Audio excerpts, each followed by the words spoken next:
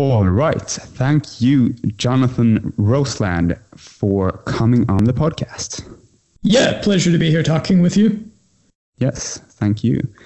Tell us a bit about yourself, your history, and what you do.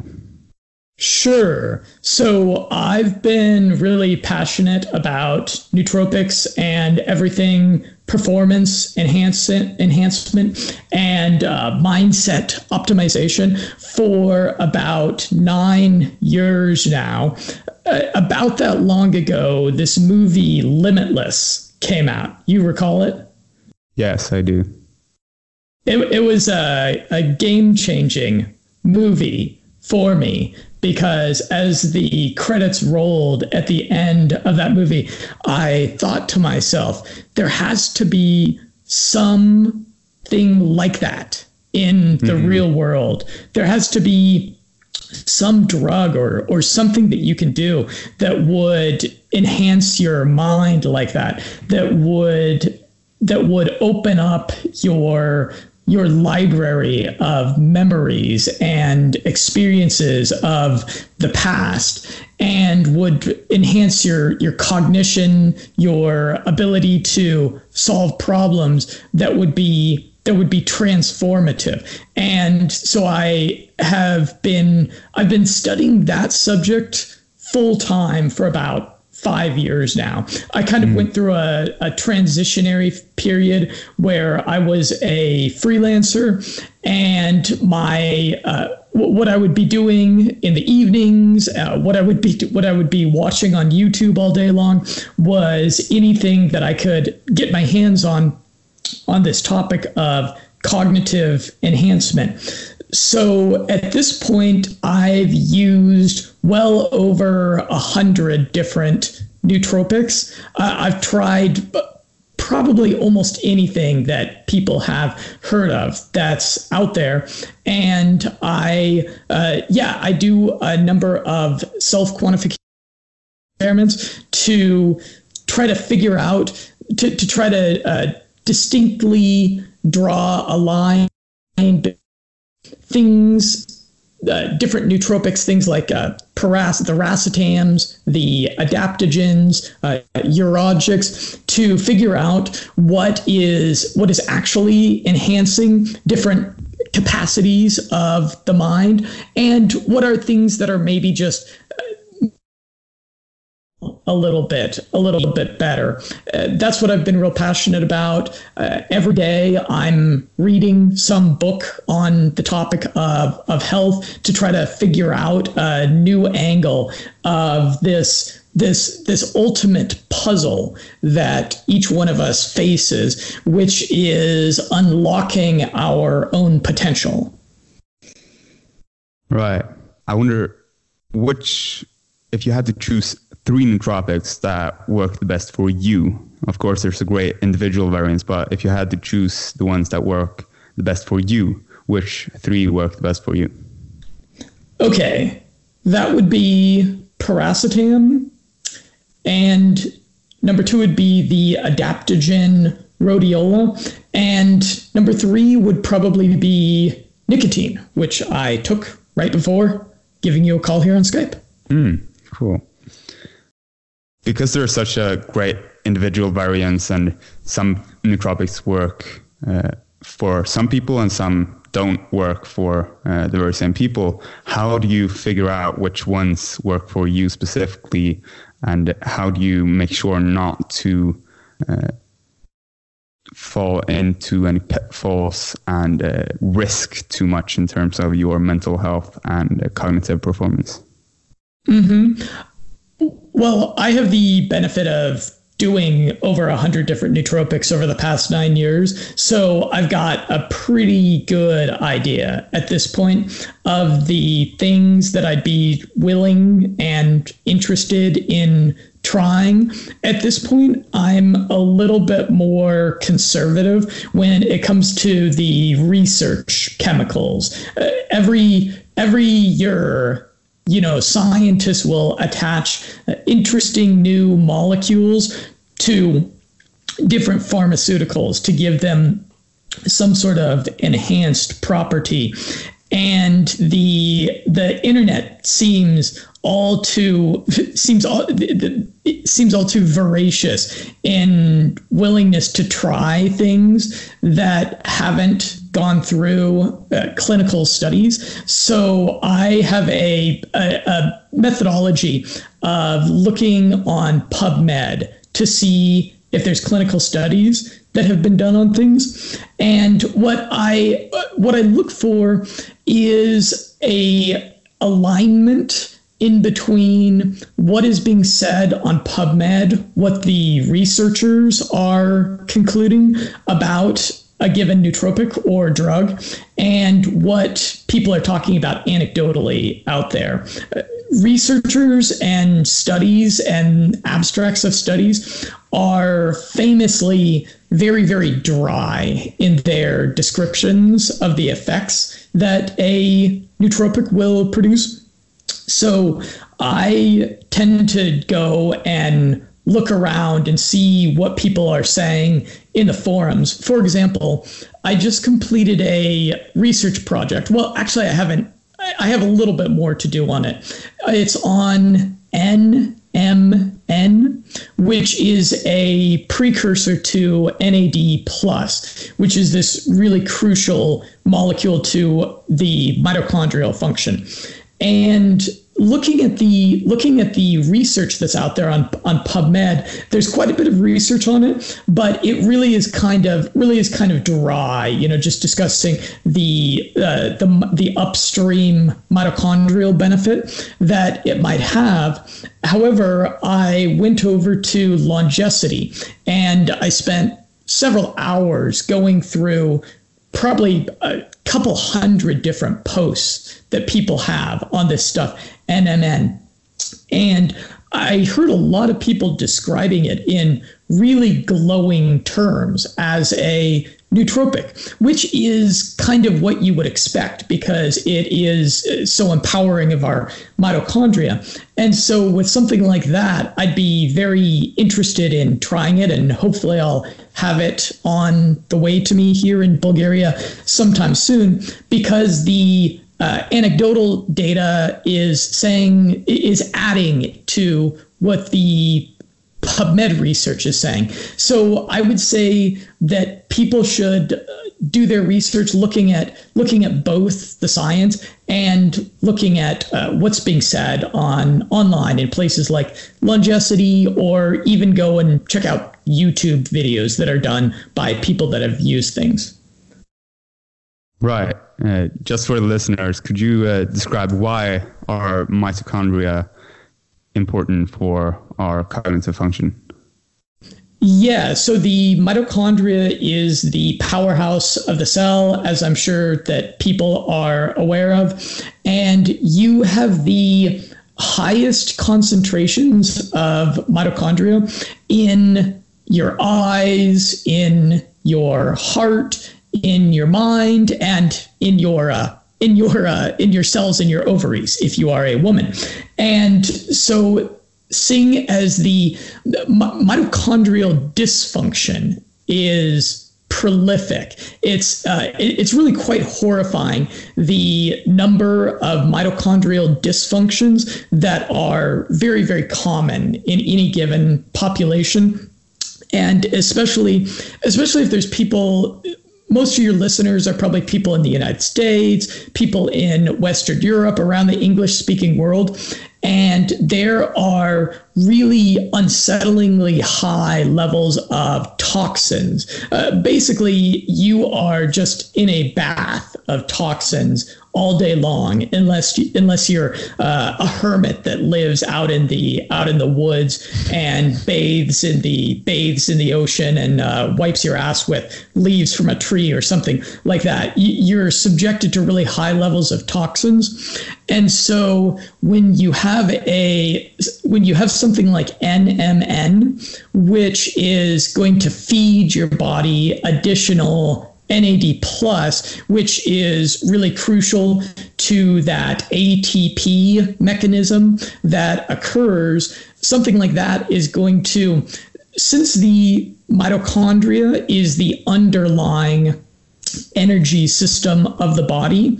There's increasing research that's showing that all the common diseases we have, all the chronic diseases of aging, Alzheimer's, dementia, even things like diabetes are arising likely from mitochondrial dysfunction. And so when you're feeding your mitochondria more of what it needs, you're going to be mitigating the emergence of these types of aging diseases. And then for younger, otherwise healthy guys like me and you, what it's going to do is it's going to give us just a whole lot more energy. It's essentially just letting our bodies perform at the capacity to which they're capable when we're making sure that we're feeding our mitochondria exactly what they need.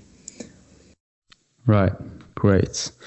And if we take a step back to what we were talking about earlier, when people are about to embark on their nootropic journey and try on a new nootropic, and they are searching on PubMed for this nootropic, when they've found a study, what in that study should they be looking for in order to make sure that they're safely experimenting with this nootropic? Yeah, a couple of different things. So people are going to get kind of overwhelmed by information searching on PubMed. So if someone is looking to select a nootropic, I would actually probably not advise starting with PubMed, because there's such an overwhelming amount of information there. Or what they would want to do is, if they have a health issue, like if they're trying to deal with Alzheimer's, or if they are struggling with anxiety, for example, they may want to go into PubMed and cross-reference those kinds of conditions there. But it still is, I believe PubMed has like 27 million different papers and studies and results on it. So I would suggest actually that people go onto forums, that they go onto places like Longevity or maybe even Reddit, and they describe, okay, this is my specific issue. This is kind of what I want to accomplish. This has been my experience thus far, and then get some feedback from the people that are in those online communities. And that's probably a bit better place to start than really diving into the deep end. And if you can put together a short list of things that you want to try, like piracetam, like rhodiola rosea that you said that you liked quite a bit, starting with a short list of things and then trying maybe 5 different things or whatever people's budgets permit, and then comparing how those things do. I think that's a little bit better than diving into the deep end on PubMed. On PubMed, what you do want to look for is PubMed on the upper left-hand side of the search results. It gives you the option to cross-reference by the clinical trials and by the human versus animal studies versus the in vitro studies. And the human clinical trials are going to be a whole lot more useful. Right. Makes sense. So you mentioned earlier that piracetam, rhodiola rosea, and nicotine are your favorite nootropics. Which, if you'd have to choose 3, but expand the scope of what sort of interventions you could use, so just biohacking in general, which 3 interventions in your life would you say have made you feel better? So we're talking about happiness and well-being here. Okay. Probably NoFab.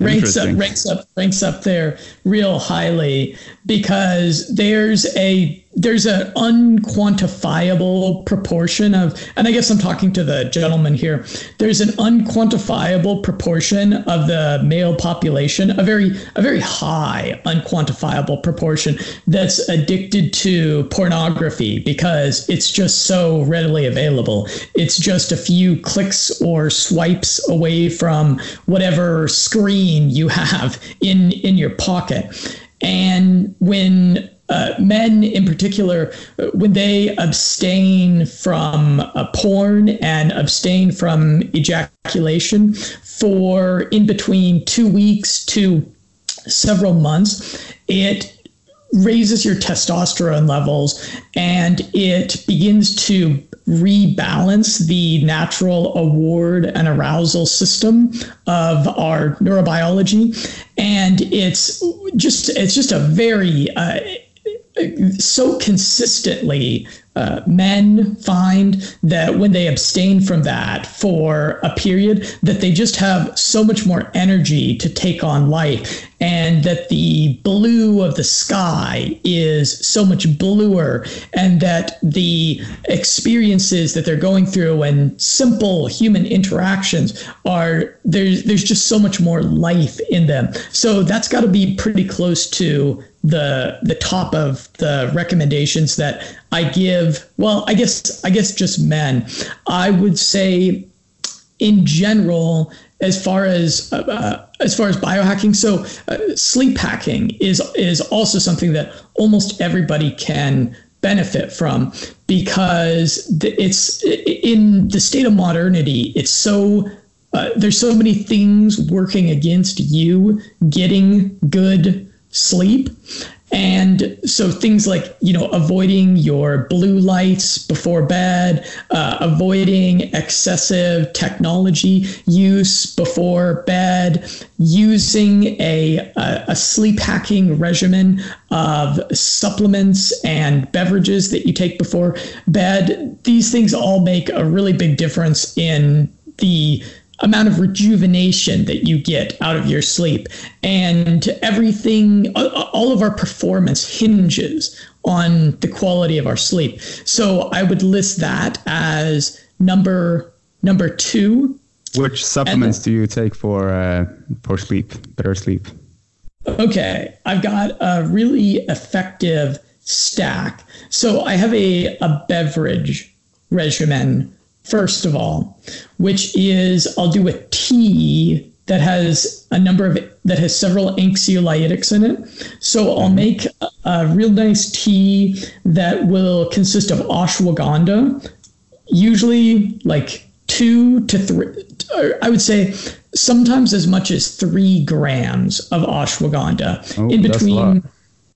Yeah, with ashwagandha, it's an Ayurvedic herb. It's okay to take it in higher amounts, and it really will tune down your autonomic nervous system and relax you quite a bit. And it tastes great, and it dissolves really nicely in a tea.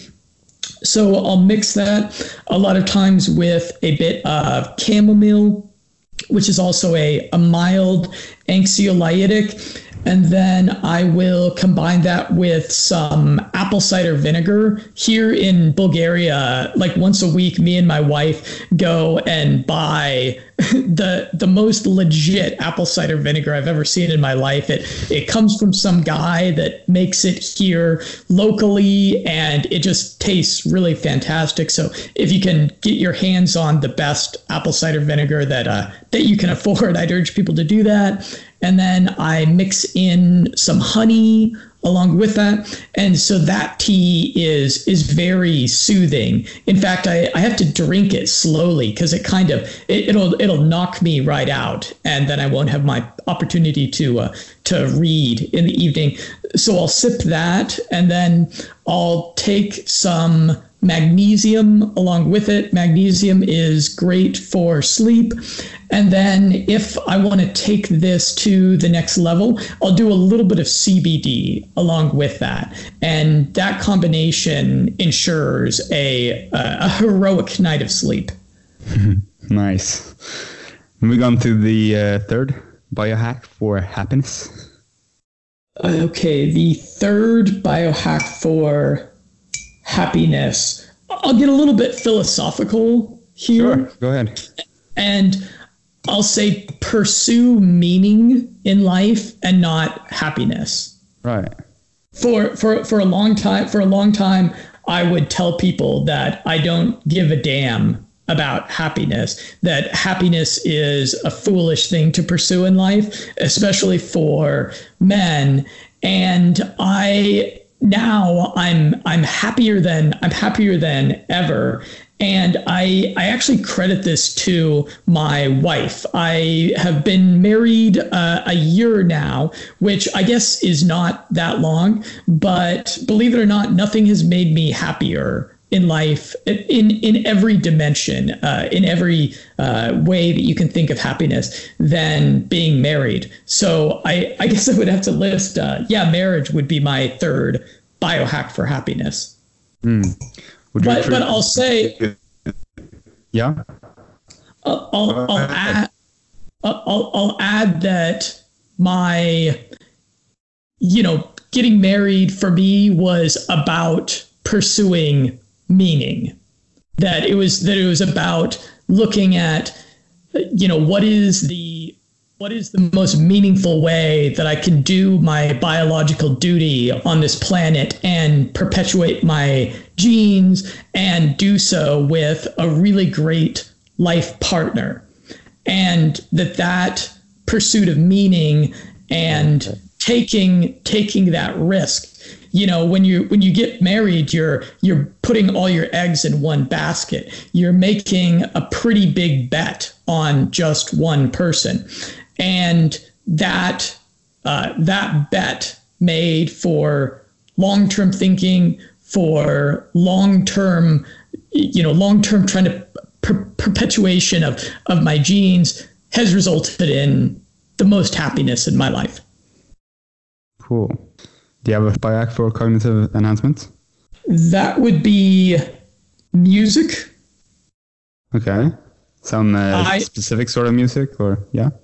Yeah, I like a app that's called Brain FM, and it plays really cool algorithmic kind of electronic sort of music that is really stimulating of a creative state for me. And this is a tool that I actually paid for a lifetime membership for it, because it's just that good at stimulating focus and creativity for me. So yeah, music is something that profoundly can change our state of mind. This is why people listen to music to feel better about themselves, or to energize themselves before a workout, or to feel more sexy, or to, feel angry at the world. Music has a really powerful effect on us humans. So I use the Brain FM. I use that too, and I can attest to its efficacy as well. I like it a lot too. And on the point that you made about music in general, I completely agree with that too. And that, for example, if you are working out and having motivating music and energizing music, then that will help you lift more. At least it does that to me. So I agree with you, indeed. Go ahead. My friend Neil Thakar told me the same thing. He's do you know him by chance? Who? Neil Thakar. He's an American guy, and he created a product that's quite good called Quantum Mind. I don't, unfortunately, no. And he's a massive guy. He was a professional bodybuilder, and I did a podcast with him, and we were talking about the trade-off in the gym. My preference in the gym while I'm working out is to listen to some podcast, typically a podcast about some sort of health or fitness kind of thing, although not always. Like the other day, I was listening to a podcast about history, but we were talking about the trade-off in the gym where you can use your time in the gym to listen to an audiobook or to enlighten yourself, or you can listen to music, and if you're listening to the right music, it does kind of produce an uptick in the force in your workout. But I personally prefer to listen to podcasts in the gym because I'm not like Neil. I'm not trying to be a bodybuilder. I'm just trying to look a little bit better and maintain health in the gym. And I use some workout supplements like HMB in the gym that result in a little bit of an uptick in my power output anyways. So everybody needs to decide. I would urge people to try it both ways. Try listening to music that pumps them up in the gym, and then try listening to podcasts on some topic that they want to be enlightened over. Right. I like that. And for me, that's that experimentation process that you just suggested that people try. That resulted in music being my preferred listen in the gym. Mm-hmm. Yeah. You told us a lot about what you do in your biohacking regimen. Is there anything that you do daily that you haven't told us about? Okay. I make love to my wife almost daily. Cool. And I try to practice. Okay. I try to practice the tantric breathing. Are you familiar with this? Not in depth, at least. So please explain further. Yeah, so there's a couple of books on this topic. This has got to be one of the most underrated topics that can really add a lot of joy to your life, which is practicing these techniques and these breathing techniques, and the objective behind them is to hold back from ejaculation. You're probably familiar with some of this Eastern philosophy outlook where they believe in trying to mitigate the ejaculation as much as possible so that they can store up their masculine essence within themselves. And so I'll engage in in this breathing technique where while making love, I try to keep my breathing as metered as possible. This is probably one of the better sex hacks, is keeping your breathing slow and conscious while you are making love. And the initial challenge that a lot of men run into with this is that lovemaking is just such an exciting thing that you'll get carried away and that your breathing will become really energetic, and then boom, things are over. And so what the Taoists advise in some of the books that are on this, which is that you actually practice doing meditative masturbation, as odd as that sounds. Practice doing that on your own, doing it the normal way with lotion, although you probably won't want to be watching porn while you're doing this because it is so distracting. But you would practice doing deep diaphragmatic breathing on your own, and do this for in between about 5 to 10 sessions on your own. And then you'll find that the next time you're with a woman, you have a lot more control over your breathing, and you'll be able to enjoy each other quite a bit longer sometimes. Cool.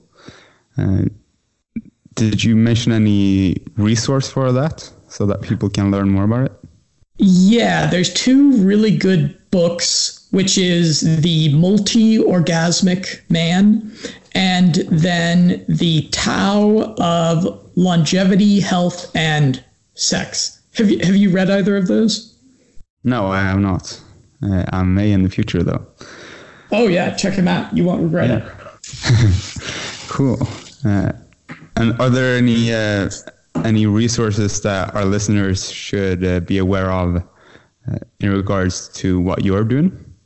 Yeah, so I have this website, limitlessmindset.com, which has over 500 different articles on, I have about 70 articles that are meta-analyses on these different nootropics that go real deep and analyze the body of clinical data on about 70 different popular nootropics. And then I've got a bunch of other articles on just different things that interest me related all around this topic of health and longevity. And I was actually kicked off of YouTube recently. I was just telling too much truth on YouTube. So they kicked me right off, but I have about 300 videos, and a lot of them are very high quality videos. I think that they were some of the most high quality videos on YouTube. That's what a lot of people told me. And all of those videos people can now find on my website. And I also have a BitChute channel, which is kind of like a free speech version of YouTube where hopefully they won't kick me off. But I realize that that's kind of an overwhelming amount of information. So I created this flow chart that you may want to link to that I think people might find helpful, where I break down all of the different videos and articles and podcasts that I've done, and I break them down by different interest areas like sex hacking, memory, overcoming ADHD, and I have them all broken down visually in this flowchart. And so that is probably the best place for people to start, because then they can figure out what they're interested in. And I probably have 10 articles on it. Cool. We'll link to all of those resources in our show notes. Thank you very much for coming on the podcast, Jonathan. Yeah, it's been a real pleasure. What's ahead for you? I'm curious with the Neutralize brand. What is it that you want to put out there in the world on the internet that's going to differentiate you? Right. So we are currently building a web app. We're in the early stages of this, so we can't say too much yet. But that is the big picture and what will eventually differentiate us. And this podcast and blog that we have are ways for people to start getting into the world of nootropics and also start following what we're doing. And eventually we will be launching our web app, which will help people use nootropics more safely and make more informed decisions on their nootropic use. Mm-hmm. And how is the scene there in Sweden? How's the scene? What do you mean? Oh, the scene, like the biohacker community. Right. Okay. As far as I know, it's very progressive in here in Sweden, but I haven't met all that many biohackers that are aficionados, let's say. Yeah, I'd urge you to do like meetups there. You're in Stockholm, so you're in a cosmopolitan epicenter. I have no doubt that if you organize something, that you'd have quite a few people that were interested in connecting. Maybe you can even find yourself a biohacking wife, like I have. Nice. I'd like that. If you're looking. Yeah, sure. It's a pretty good way to make magic happen. Cool. Thank you very much for coming on the podcast, Jonathan. Yeah, fantastic. Look forward to staying in touch with you and seeing what you're doing.